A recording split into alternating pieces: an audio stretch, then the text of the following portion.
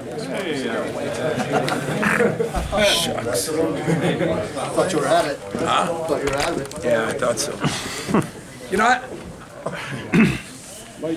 it's hard to explain my team sometimes, and this was one of them. I did not think we played very good the first half. I thought we were so fortunate to be down 4. I thought, you know, Iowa missed some shots early that they normally make. They've been shooting the ball so well. I've been really impressed with Franny's team, winning 10 out of 11 and deserving it. And at halftime, you know, I felt like McQuaid wasn't looking for a shot. And so he caught something on that because he's my shooter and he's not looking for a shot. Nick was letting the ball go inside so easy. He wasn't running and getting deep post position himself. So we were struggling there. We struggled a little bit because my wings, you know, those freshmen, this was a hell of an atmosphere tonight, a hell of a place. And I think the freshmen had got a little to him. And then Kyle went in and he wasn't feeling great. And then we got in foul trouble. So all those things happened in the first half, and we just said at halftime, we got to play better. We got to run and get the ball inside. We got to guard better. And so I'd say we did all those things a lot better. What we didn't do better was take care of the ball. Turnovers, although Cassius he hit them all early. He ended up with 3 at 3 in the first couple minutes. But I think for us, the 2 things that we needed to do was defend without fouling. They only got 8 free throws. They were averaging 30 when we played them the first time, 23 or 4 this time. And Nick Ward, who's come so far with his free throw shooting, for us to be 20 at 21. I think those 2 things, along with some pretty good defense. But Iowa's a good team. I don't know. You know, a couple years ago they had our number. I guess this year we had their number. But I think that is on film, watching them. Very, very good team that maybe struggled a little bit tonight shooting the ball, and they've been shooting it so well. Iowa's 3 perimeter starters really struggled to shoot. How much of that was your defense? You know, I think some of it. I mean, we are pretty good defensively, but I thought they missed some shots. You know, Bohannon missed that one late in the corner. There was nobody near him. I mean, I bet he'll make 9 out of 10 of those. So I think a little bit of it was us, but I thought Moss had a couple, you know, Bohannon maybe a couple long ones, and for some reason, Westcamp, you know, has not played as well against us. I mean, I just love that kid and love what he brings, but he's not played as well against us so far. Tom, I know there's things you look at that you didn't like the way it went, but when you're down 8 and to see them respond, do you just continue to learn about the character of this group that even when you're maybe not playing well, they still Yeah, that's well said. You know, at halftime, I mean, Aaron Henry was not very good. And, you know, at halftime, it was his turn to hear about it. And that was something new for him, you know, and struggled with it. Josh Langford did the most unbelievable job with those young kids at halftime.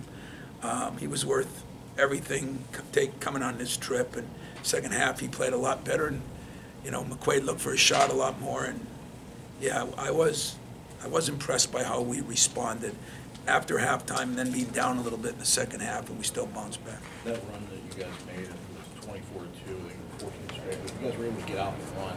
What were they doing early to maybe bottle that up a little bit, and what did you guys maybe change up a little bit to get that run game going? You know, they were killing us on the offensive glass early. I think their first 6 points, they got them all off the offensive glass, and we said we got to rebound better. So, you know, you can't run if you don't have the ball.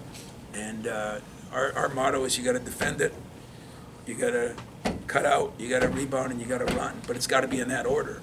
We were defending, running, whatever, and then thinking about rebounding, and it wasn't working too good. So, you know, we changed a little bit of that in the timeouts. And I think you're right, though. What I've been most impressed with my team is I think there's getting to be trust player coach. They're responding to things. They don't take things personal.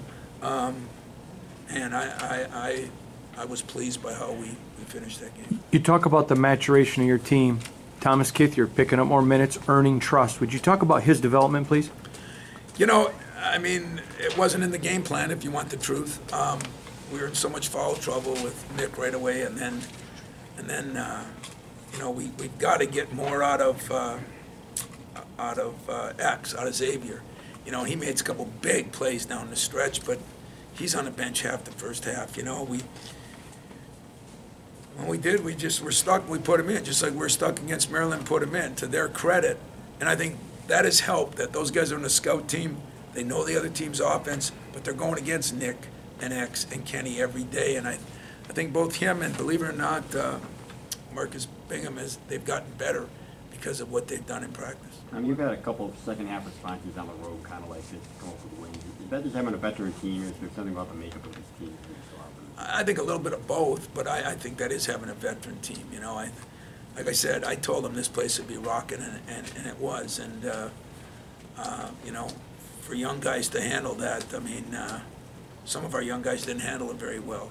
But like McQuaid, as bad as I thought he played the first half, not looking for his shot, Arns was getting back cut. You know, they buttoned it down a little bit the second half, and when they did that, boy, then we could get out and run because we were getting clean rebounds. With Nick and Cash, I mean, they were throwing doubles and triple teams at them. You know, when Cash would drive or when Nick would get the ball in the post. How much did they had to do to respond to that? And how much of the other guys, when you're seeing that much sagging on them, how much do those guys need to know what their roles are there? Well, they need to know, and you know, that's where we're missing Josh. And in all honesty, Kyle Arns, I mean, I don't know if he'll even play now this week, but he's not what he was. I mean, he was really shooting the ball well. And if teams are going to double you in there, like they're doing, I'm more pleased with Nick than the other guys, because after a little bit of a slow start, he started making some good passes out of there. He didn't get frustrated. Nick's got to get back to running that lane, so there'll be some work tomorrow in practice. He's got to get down there because we got to get him the ball early before they can double, and we can do that if he get back to running. Arnie, I know he went down hard. Anything, Tom? I have no idea. You know, they just told me he couldn't play anymore this game, but he gave me everything he can give me. You know, it's hard because he got back cut a couple times. I just don't think, you know, it's stiff. It's not where it needs to be, and consequently, it's un-Arnie-like. You know, usually nobody back cuts him and stuff. So I don't know. You know, we're just gonna have to keep on plugging away and mixing, matching some people, and it's frustrating and fun at the same time, if that makes any sense. Tyler Cook had, I think, 11 points in that first 4-minute block out of halftime and was really kind of taking it to Kenny. I mean, what did you do differently from that point on? Because that seemed to be when the game changed. Well, we did something that you got to do in basketball. We tried to guard him, you know? I mean, it was a joke. I mean, my God, I could have scored in there. And if you laugh, I'm serious. So I really could have. I mean, those were layups. And, I mean, I like Tyler Cook, but, I mean, we let him post too deep. We didn't find. We put no pressure on the pass. We weren't digging when they dribbled. I mean, all the things that, and I want to take blame for, you know, they went in there even more than I thought, and they just buried us in there. And consequently, I don't think my prep was as good on that area. So before I blame a player for, you know, just letting him get that position, I have to take some blame for the job I did. And tomorrow and the next day we'll be working harder on that. But we tried to dig a little bit more on him, surround him a little bit more, make it a little harder to get it in, put a little more pressure on the ball so when he was open. I tried a lot of things. I thought Fran did a great job of going right in at us. And, you know, we made some adjustments, and they missed a couple of shots in there. We made a couple threes, and that was, I think, the difference in our comeback. Cassius kind of got on fire in the second half during that run. How big is it to have somebody like that, especially with the three-pointers that you talked about that hit during that stretch? Well, you know, Cassius makes it easy to coach because, you know, the first half, I don't know how many shots he took the first half. Didn't seem like that many, and it doesn't bother him, you know. He's not one of those guys that gets all upset if he doesn't get a lot of shots. And we tried to do some things. I thought they did a hell of a job on him. I mean, if I looked at Iowa, I thought their defense was a lot better, you know, than early. You know, maybe in that stretch it didn't turn out that way. But for most of the game, we had to work for everything we got. In the first half, we weren't getting a lot. But the second half, we decided to ball screen for Cash more, bring him off screens more. We tried to move him around a little bit more, and had a little bit of success doing that. Tom, a couple possessions as you were coming back there. Aaron Henry had one drive late in the shot clock where he shows his ability to create his own shot, another in transition. You see steps from him each game where he's gonna be more and more consequential to you guys as the season goes along? Yep. Ask him about halftime, and there were steps the other way, too. He was backtracking it. So, I mean, he did do some good things, but I mean, he did some, some things he's got to get better at that are, what he struggles with is the intensity of a Big Ten game, and freshmen should struggle with that, but that light bulb's got to go on a little quicker because there were some things in that first half that's how they got the lead. Again, to his credit, I think what a coach always looks for is, do they respond? You said it, that's the greatest gift you can have. Can they take somebody getting on them, not take it personal, and respond? And I thought my staff did a good job. Dane called a couple of those plays where we got it inside to him.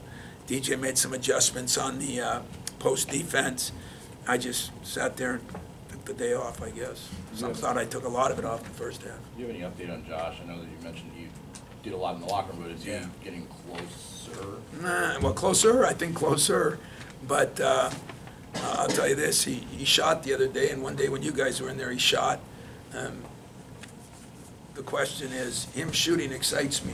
That's not a good sign. I mean, that means he's got a ways to go yet because shooting is a good step. But I do feel he's getting a little better. He played a little one-on-one the other day, but it's not going to be in the near future, and I hope it's not in the far future. I'm almost more worried about Kyle right now because I thought we would get him back, and I don't know, he slipped, and I don't know if he hurt his leg or if it was his back, but he too played better the second half. I think probably I can't sit him on a bench that long in the first half, then put him in. He's too stiff for that. Anything else?